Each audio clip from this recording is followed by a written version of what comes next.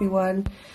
So a really nice idea that you could do with your children at home is to get them to write a number line. If you've got it landscape, we're going to write our numbers to 20. You can help your children count along, get them to count out loud so you can hear them. I'll just quickly do it because I haven't done it.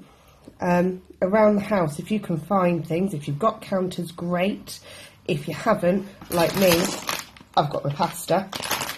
Anything small that you can lay over numbers, because after they've written their fantastic number line, and they are good, you can play a lovely game called Race to 20.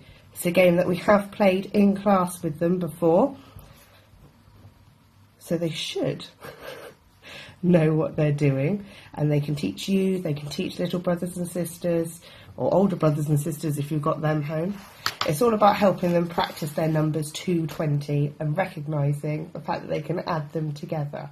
So, I've got my number line. I've made my dice because I think I'm the only house in the world who doesn't have a numbered dice. But if you're like me and you have odd games that do not have numbers, you could get some sticky labels if you have them and stick numbers over the top.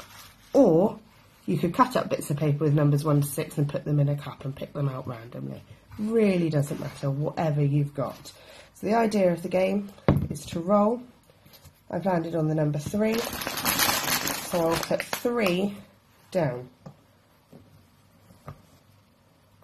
I'll roll again. Oh, I've landed on the number 6, so I've got to take all of mine off.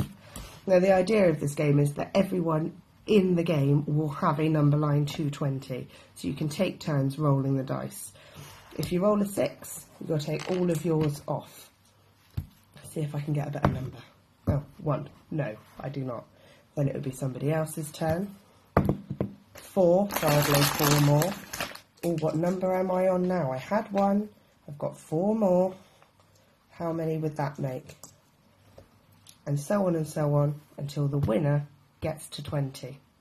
Have fun playing, everyone. We'll be back again tomorrow.